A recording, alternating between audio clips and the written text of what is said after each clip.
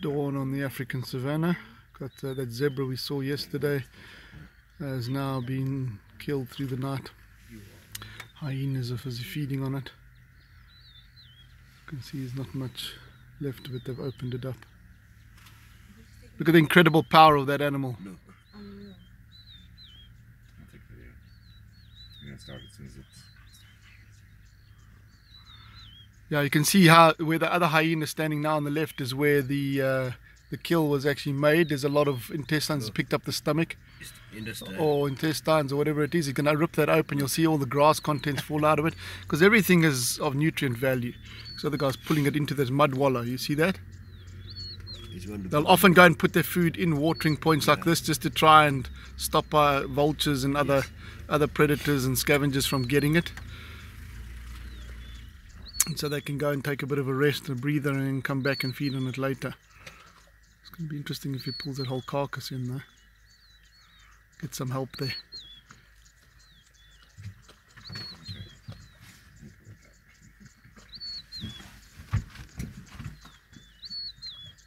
Sure. So you can see there where it had been flayed on the right hand side, that came...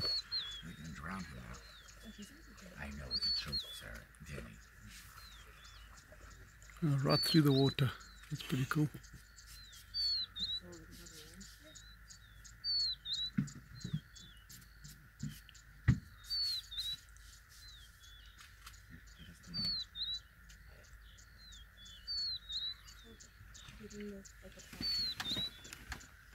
Now, many people would automatically assume that that zebra in the state it was in would have been killed by lions last night, or any kill they come across in the morning.